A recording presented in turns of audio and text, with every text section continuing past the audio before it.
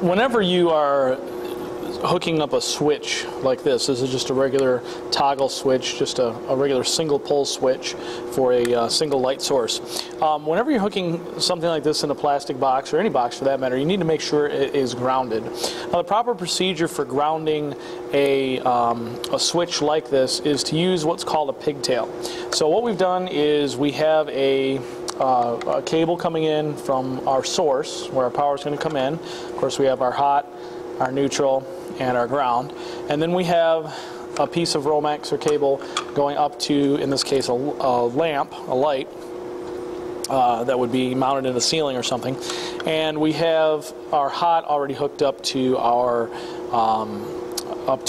top of our switch, the top post. So whenever we turn this on, it will send the electricity up to our load, which in this case is a light. Now, the neutrals will be wire nutted together, and that's in a different demonstration that you'll see. So today or in this video, we're going to focus on how to do what we call a pigtail.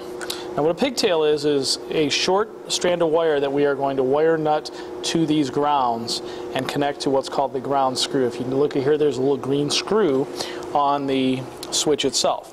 So the way we're going to do that is we are going to take a short length of Romex.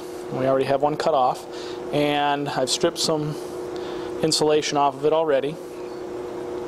And what we're going to do is we're going to take our pliers and we're just going to carefully pull and squeeze that out. So now I have just the bare copper. We'll put the rest aside.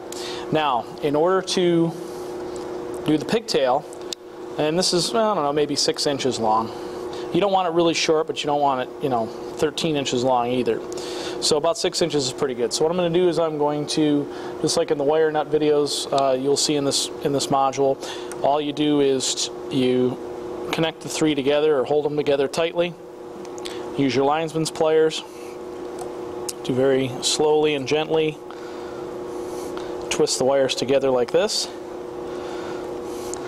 So you have a nice tight curl, nice tight twist to them.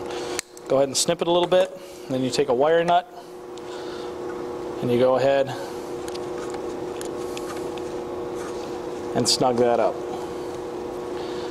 Give it a little tug, not going anywhere. So this now gives us what we call our pigtail. Now, in order to connect this to our post, all we have to do is loosen up this ground screw with the appropriate screwdriver. Take our pigtail, put a little hook on the end.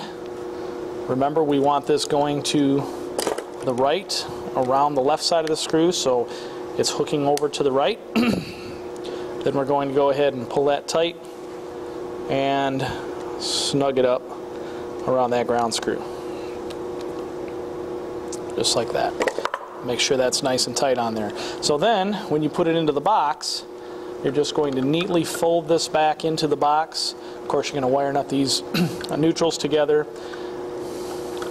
and then you're going to go ahead and tuck everything nice and neat back into the box and screw it in. So that is how we do what we call a pigtail to properly ground your switch.